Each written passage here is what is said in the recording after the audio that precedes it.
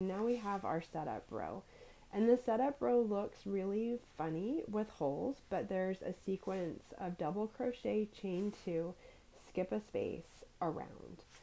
So we're going to join our new color on the next round. And for me, it just helps to get a little bit prepared ahead of time.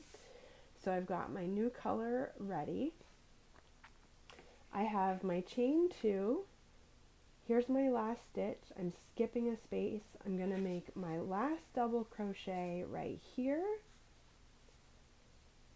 And then chain 2.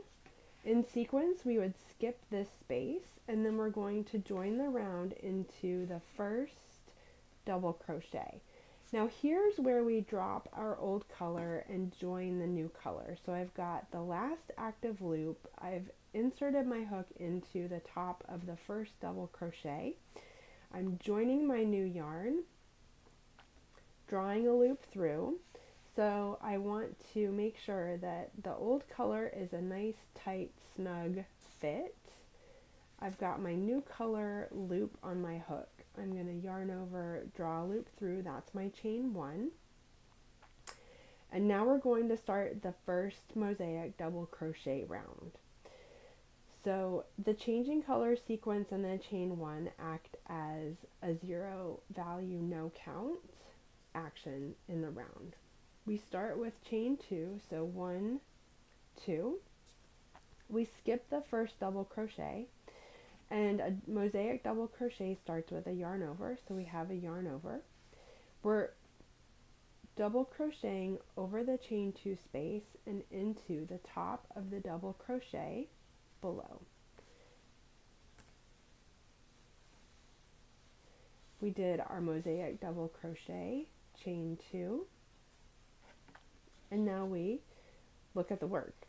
So mosaic double crochet starts with a yarn over. We're skipping the double crochet, moving over the chain 2 space into the top of the double crochet from the row below.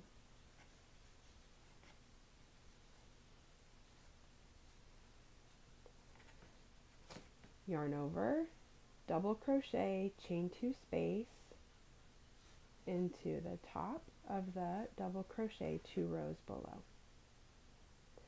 You notice that as I'm working, I pinch the chain 2 back. So I yarn over, I insert my hook, and then I even just like pinch that together because it makes the double crochet easier for me. And then chain 2,